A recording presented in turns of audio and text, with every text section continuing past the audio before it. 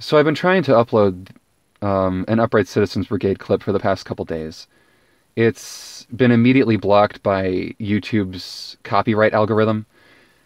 And I don't want to file a dispute because I've heard if you file a dispute and you lose, you get a strike. And I've heard that after 3 strikes, your channel basically becomes non-functional. That you go to like limited state, you can't stream, you can't even choose your thumbnails kind of deal. So I'd much rather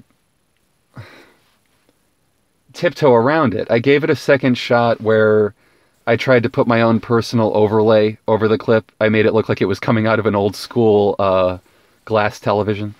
And, you know, oh, it looks like Alphabet's smarter than that now. Looks like I can't outsmart Alphabet with little tricks like that anymore. So, and Sumner Deathstar, he needs to control everything. And here's the problem with Sumner, is that he wants total creative control over everything Viacom has ever touched, but he doesn't let any of the content out. It's like he keeps it all in a big safe and you're not allowed to see it. I'm trying to upload a clip from 2,000 years ago for archive purposes because I feel like people don't think satire of the Church of Scientology started earlier than it did. I think they think it started around Going Clear on HBO. And I'm like, no, no, no. Like, these comedians were very fearlessly taking the piss out of the church 20 years ago.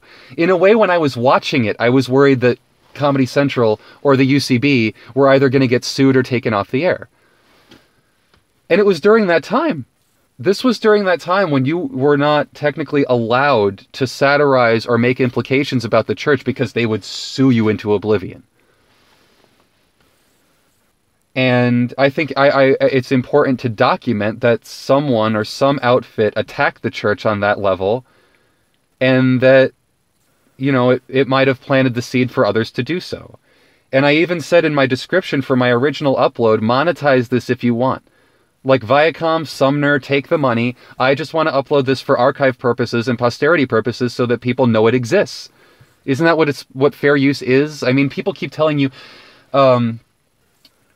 they're so quick to say what isn't fair use, but then they can't define it.